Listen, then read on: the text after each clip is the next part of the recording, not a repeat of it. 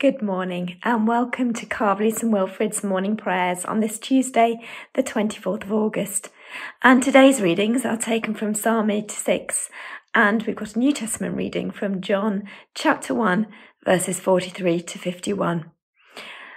And I want to encourage you all today to look out onto God's beautiful creation.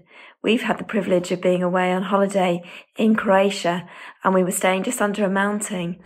And we could also see in the other direction the beautiful turquoise blue sea and just the amazing colours, and breathing in that fresh air, blueness and the awe of the mountains struck me that God has provided us with a wonderful world. And I suppose on holiday we do have time to pause and look around us and breathe it in.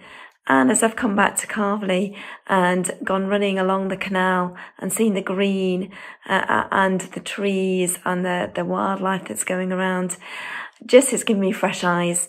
And I just hope today that you can have fresh eyes for the world around you and see God's wonder and beauty in his creation. So let us begin. O Lord, open our lips and our mouth shall proclaim your praise. Let us say a prayer of thanksgiving. Blessed are you, Creator of all. To you be praise and glory forever.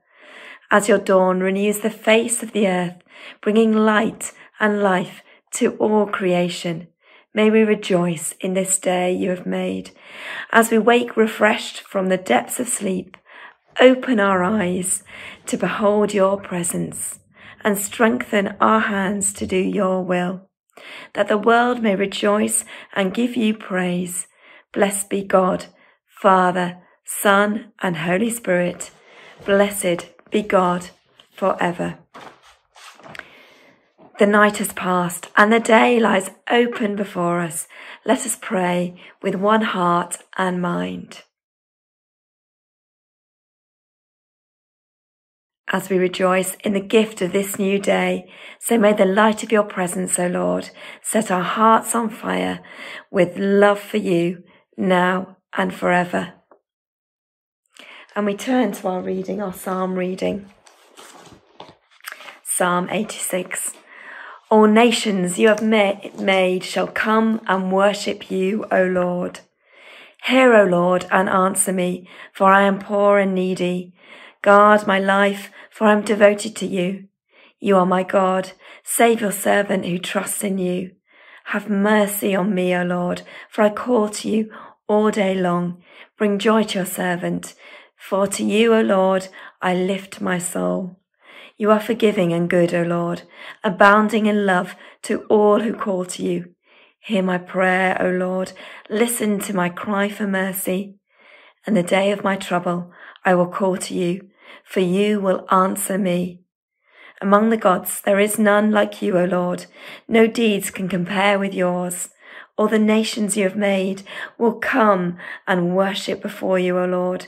They will bring glory to your name, for you are great and do marvelous deeds. You alone are God. Teach me your way, O Lord, and I will walk in your truth.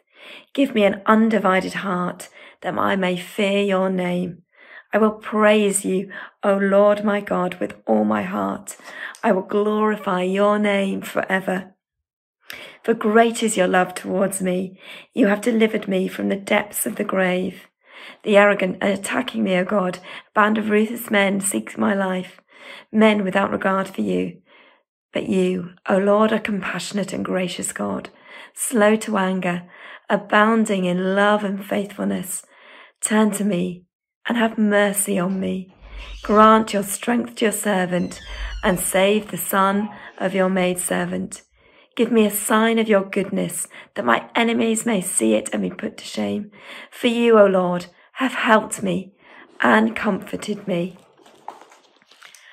All nations you have made shall come and worship you, O Lord. God of mercy, who in your great love drew your Son from the depths of the pit, bring your people from death to life, that we may rejoice in your compassion and praise you now and forever. Glory to the Father and to the Son and to the Holy Spirit, as it was in the beginning, is now, and shall be for evermore. Amen. And now let us turn to our New Testament reading, John chapter 1, verses 43 to 51. The next day, Jesus decided to leave for Galilee. Finding Philip, he said to him, "Follow me."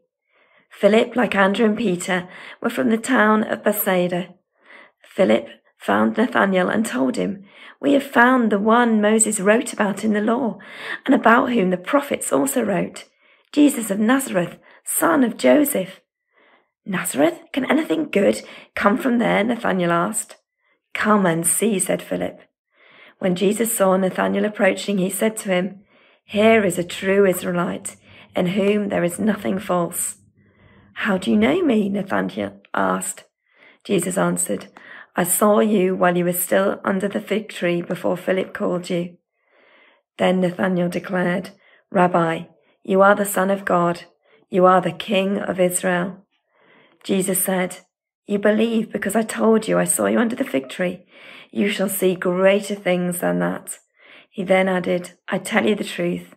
You shall see heaven open and the angels of God ascending and descending on the Son of Man."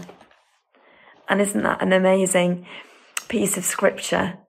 That God really knows each of us like he knows, and he can see Nathanael on his journey. He knows and he can see us. He can see us today. He knows how we're feeling, what we're thinking. He knows where our heart is. And I just pray now that we can connect with Jesus and allow him to know us and to be reassured that he does know us and wants us to be part of his team, part of his journey, and to work with him for his glory. Open my eyes, O Lord, that I may see the wonders of your law. Lead me in the path of your commandments, that I may see the wonders of your law. Glory to the Father, and to the Son, and to the Holy Spirit. Open my eyes, O Lord, that I may see the wonders of your law. And we come to the song of Zechariah. Blessed be the Lord, the God of Israel, who has come to see his people and set them free.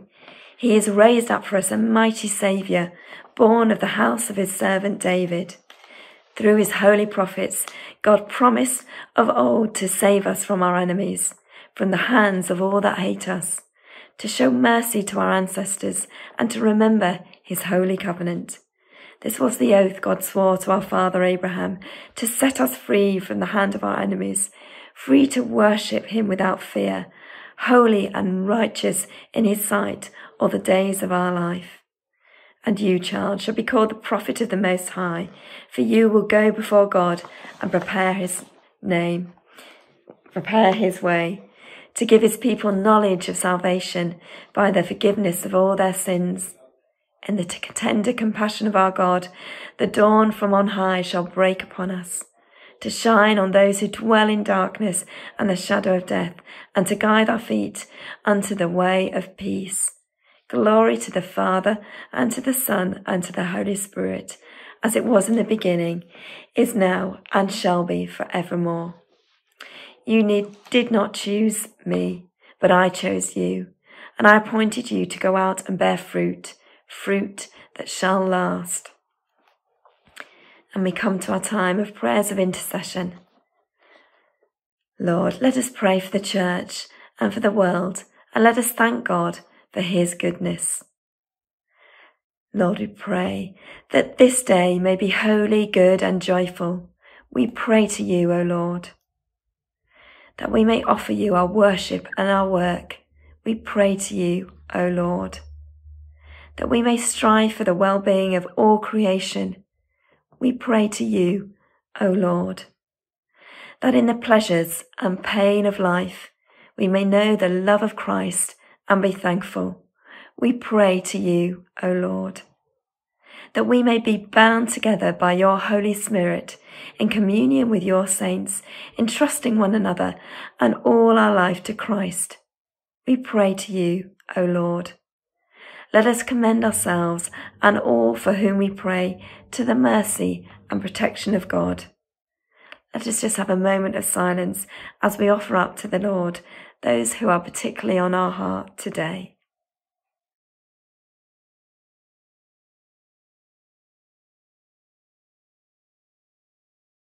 Lord, in your mercy, hear our prayer.